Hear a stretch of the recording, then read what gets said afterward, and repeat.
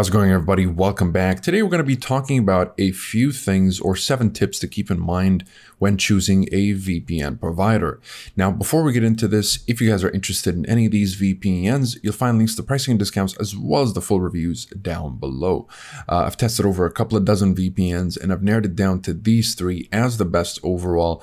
So, of course, they all vary in budgets and features, so pick and choose depending on your own situation and what you're looking for out of these VPNs. Okay, so number 1, you want to look for a reputable company with a proven track record. You can check out online reviews and ask for recommendations from friends and colleagues who may have the experience with VPN providers, or you could also take a look at this video. And again, you'll find the full reviews for these VPNs down below. Number 2, you want to make sure the provider offers strong encryption to protect your online data and activity. So look for providers that use military-grade encryption methods like the AES 256-bit encryption. All 3 of these VPNs use that method of encryption, of course. And number 3, you want to choose the provider that offers a wide range of server locations to give you the ability to access content from around the world. So with ExpressVPN, you've got over 3,000 servers in 94 countries, over 5,400 servers with NordVPN in 59 countries, and Surfshark has over 3,200 servers in 100 countries. So depending on your needs and the countries you're looking for, you can pick one over the other. Number 4, you want to consider the provider's logging policy. A no logging policy means that the provider does not keep any records of your online activity, which is important for protecting your privacy.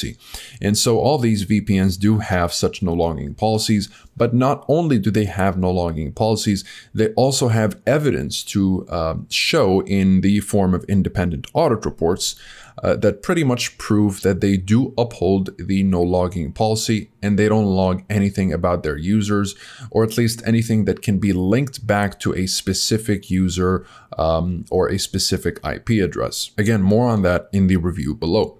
Number 5, you want to check to see if the provider offers a money-back guarantee or free trial period. Now, this can allow you to test the service before committing to a long-term subscription. So let's just suppose you got a 1-month plan with Express, Nord, or Surfshark, or even the 1 or 2 year plans.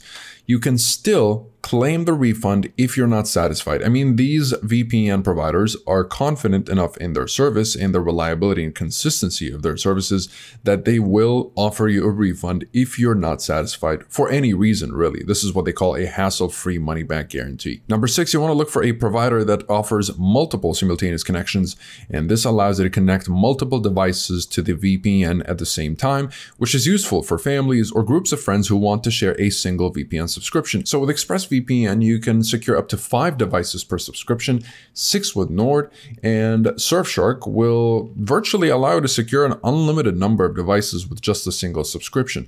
I think the unspoken cap is about 100 devices, but yeah, that's a lot of devices regardless, even if it's just up to 50 or 30 or 50 or 40. So this is still pretty good. Number 7, and the final thing on today's list, is make sure the provider offers customer support. In the event that you have any issues with the VPN service, it is always important to be able to contact the provider for help. And all these VPNs do have 24/7 live chat support. I've been using these VPNs for over 2 years now. And, over the course of this time, I had problems that have nothing to do with the VPN, but have to do with my computer.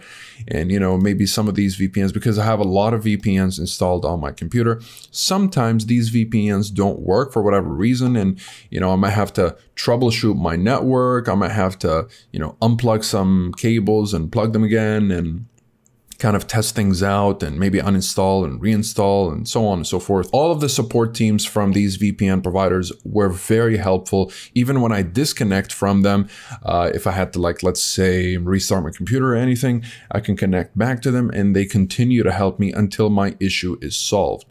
So they're all very helpful.